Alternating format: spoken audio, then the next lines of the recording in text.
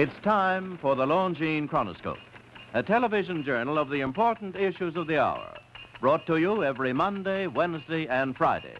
A presentation of the Longines Whitnor Watch Company, maker of Longines, the world's most honored watch, and Whitnor, distinguished companion to the world-honored Longines. Good evening, this is Frank Knight.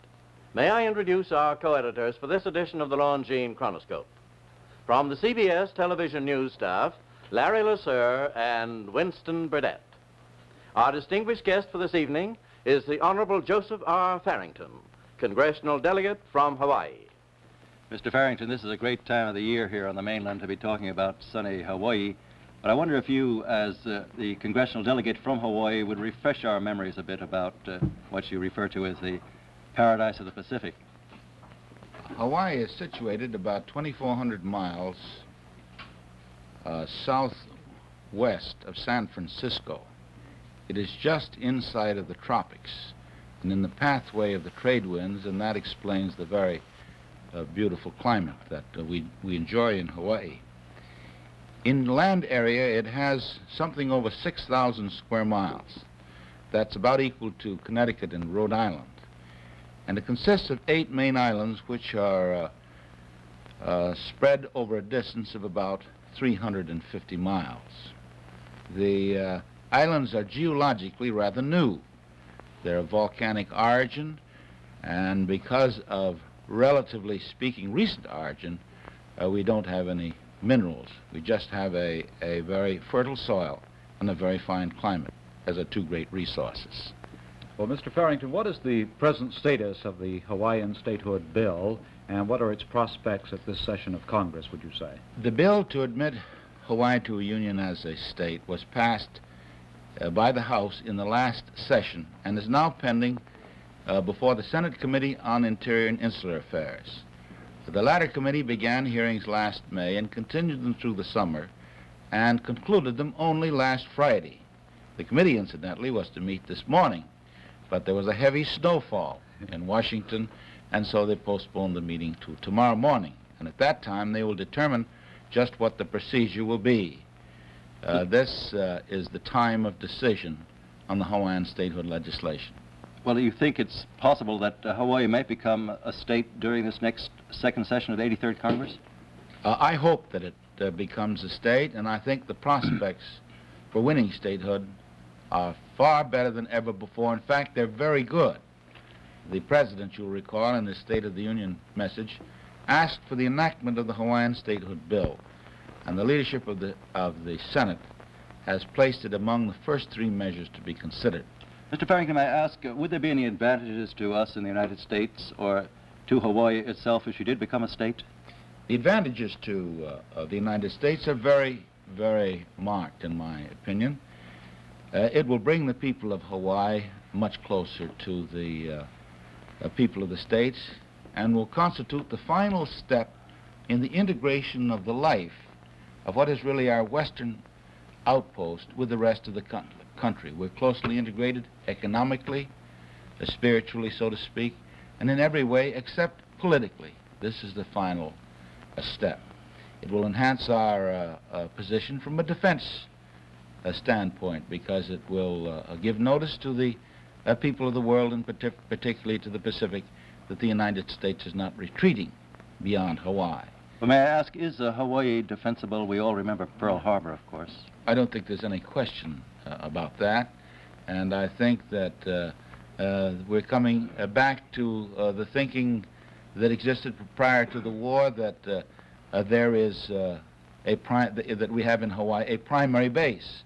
We have, of course, a perimeter of defense outposts far ahead in the Pacific, as everyone knows, but that hasn't at all weakened the importance of Hawaii, and on the contrary, it strengthened it. That was very well demonstrated during the Korean conflict, when the necessity of keeping the sea and air lanes open between the states in Korea. Well, Mr. Farrington, would statehood for Hawaii enhance our political position in Asia? I don't think there's any question about it. And that offers one of the greatest reasons for the admission of Hawaii to the Union as a state. The people of Hawaii are, for the most part, American citizens. I think today that probably less than 10% of them are aliens. But they're American citizens whose parents came there in large part from the Far East. There are more people in Hawaii of Japanese origin, Chinese origin, Filipino origin, and Korean origin than the rest of the country combined. And they have been united in the American tradition and intensely loyal to this country, and their parents and relatives in their home countries are watching to see whether the United States will fulfill the promise of statehood in order to, that would give them the same status of every other American.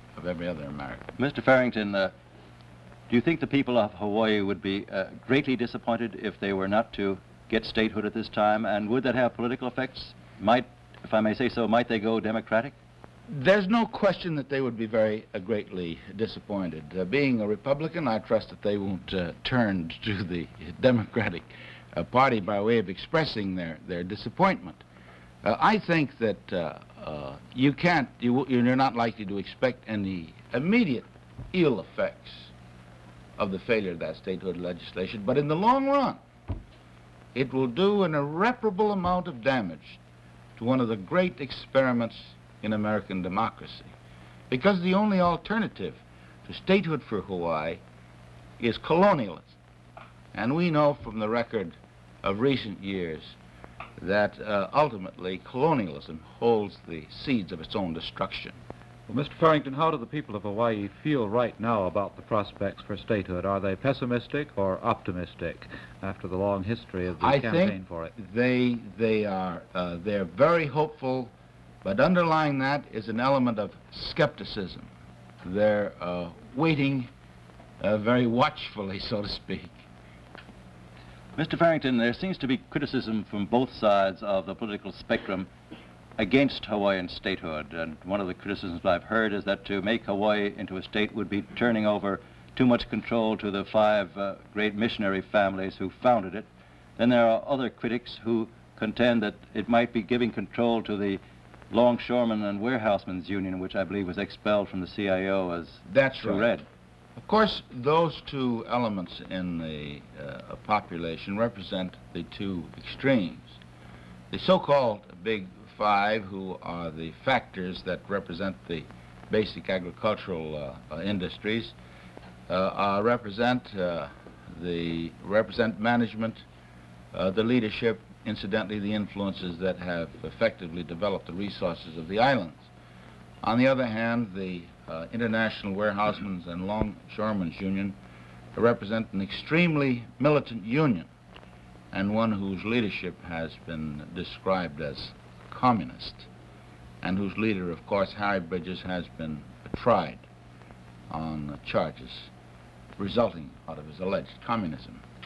Well, Mr. Farrington, since the bulk of Hawaii's population is of mixed race, as I remember, wouldn't the senators and representatives who would represent Hawaii in our Congress reflect that mixed population? I think that's altogether possible, as that's what has happened in our legislature and in our government generally.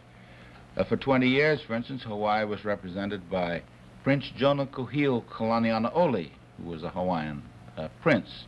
The present governor of the territory of Hawaii, Samuel Wiley King, is very proud of the fact that he is 1/8 Hawaiian, descended on the one side from a Scotch sea captain, and on the other side from a family of Hawaiian chiefs. Mr. Farrington, you said earlier you were quite optimistic with regard to passage of the statehood bill at this session. What basis do you have for being especially optimistic this year? There are several reasons. One of them, and I'd say this is the primary reason, is that the administration and the leadership of Congress is strongly committed to the enactment of that legislation in this session of Congress. It was promised in the Republican and Democratic platforms of 1952. And another reason for it is the rising tide of public sentiment in favor of statehood for Hawaii. The last Gallup poll, for instance, shows that 78% of the people of the country favor statehood for Hawaii. I think the force of public opinion will inevitably make Hawaii a state of the Union. Well, Mr. Farrington, I'd like to bring up just another point regarding the objections to Hawaiian statehood, and that is that there is some fear in our South that this might make precedents against segregation. Is that right? No, I don't think so. I think the attitude of the people of Hawaii towards race is in the traditional American pattern, as distinguished from that in those areas of the country where they do practice segregation. We do not have segregation in Hawaii. On the other hand, I want to say this, that we in Hawaii believe the problem of race should be dealt with on a local basis, and that the people of Hawaii should be allowed to work out their program themselves, and the people in other parts of the country should do likewise. It's a problem that has got to be met by education and social adjustment rather than by law. We ask that our position be respected and in that regard, and we respect the position of others also. Well, thank you very much, Mr. Farrington. It's a great pleasure to have you here in the studio tonight. Thank you. The opinions that you've heard our speakers express tonight have been entirely their own. The editorial board for this edition of the Longines Chronoscope was Larry Lasser and Winston Burdett. Our distinguished guest was the Honorable Joseph R. Farrington, congressional delegate from Hawaii.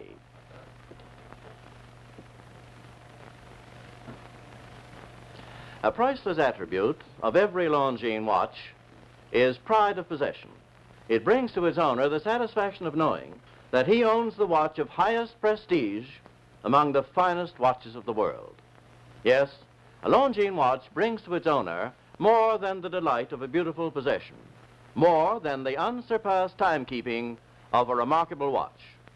For that Longines watch of yours is the one and the only world's most honored watch.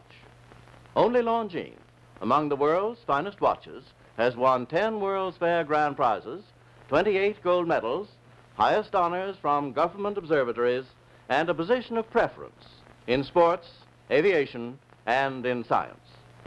For an anniversary, a birthday, for any important gift occasion, no other name on a watch means so much as Longines. Yet unbelievably, you may buy and own or proudly give a Longines watch for as little as $71.50. Longines, the world's most honored watch, the world's most honored gift.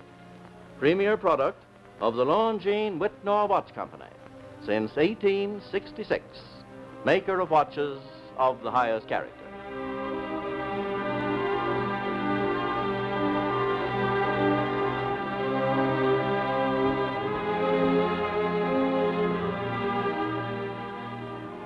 We invite you to join us every Monday, Wednesday, and Friday evening at this same time for the Longines Chronoscope, a television journal of the important issues of the hour, broadcast on behalf of Longines, the world's most honored watch, and Whitnor, distinguished companion to the world-honored Longines.